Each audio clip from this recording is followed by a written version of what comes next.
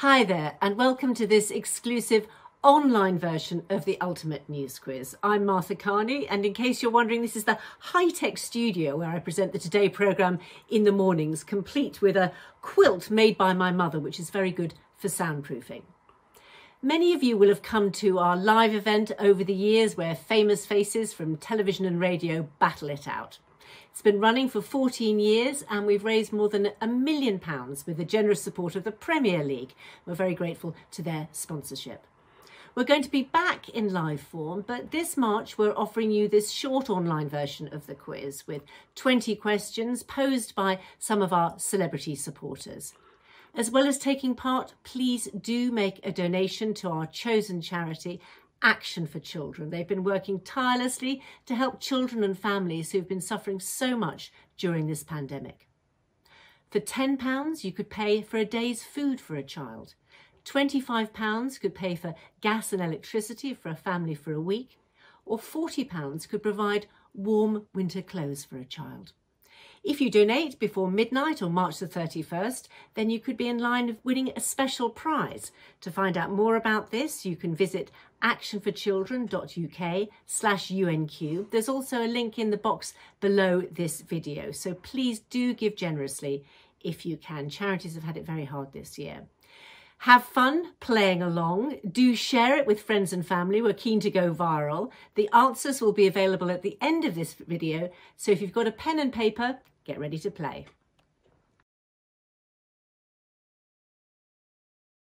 Joan Hockard from Poole in Dorset died on the 29th of March last year. What was her claim to fame?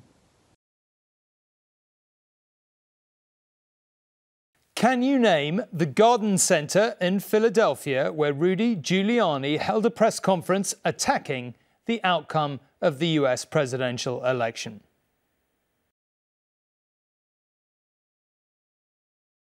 Who did Donald Trump tell to stand back and stand by during the first presidential debate?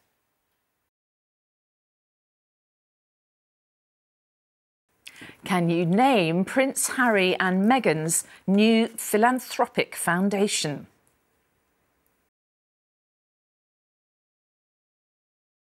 To the nearest million, how many people watched the Meghan and Harry interview with Oprah Winfrey on ITV?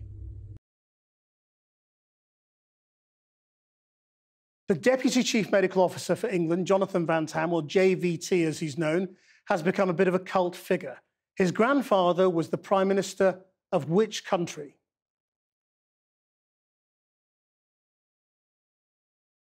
Can you name the hit documentary charting the story of the Bee Gees, which was released last year?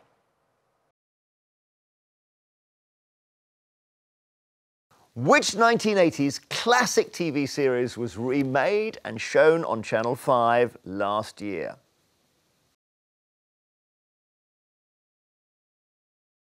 Whose statue in Bristol was torn off its plinth and thrown into the docks last June? September the 16th, 2020 was the 400th anniversary of which pioneering voyage?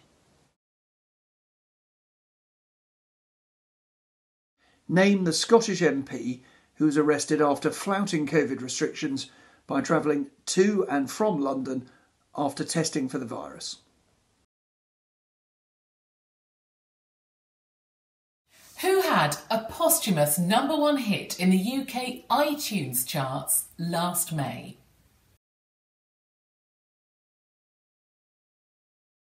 Last year, footballers taking the knee became a symbol of solidarity with Black Lives Matter in the UK.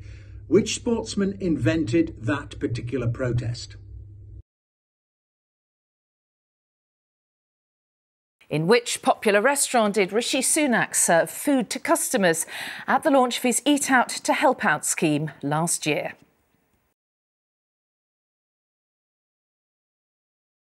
Which American football team dropped its name and its logo in response to protests from Native Americans?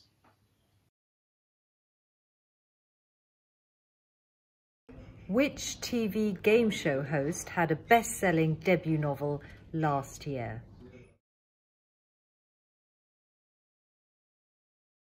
can you name the unexpected British victor of the Giro d'Italia cycling race in 2020?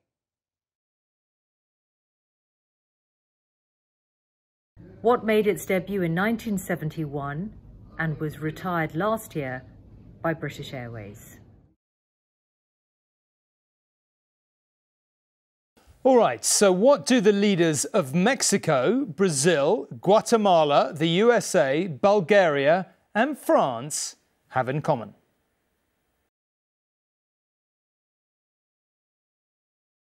A giant African rat called Magawa was awarded a gold medal for bravery by an international animal charity. What was his achievement? Hi everyone, those were your 20 questions. The answers are going to follow in a moment. If you enjoyed it, please do share this virtual version of the Ultimate News Quiz with friends or family. And please remember to donate to Action for Children, who've been working so hard to help families during the pandemic. You can do that by clicking the link in the information box or by going to the website actionforchildren.uk/UNQ. Remember, if you donate before midnight on the 31st of March, you could be in line for a special prize, so it is worth doing. Thank you for supporting such an important cause, and we're very grateful also to our sponsors, the Premier League. And now, here are the answers.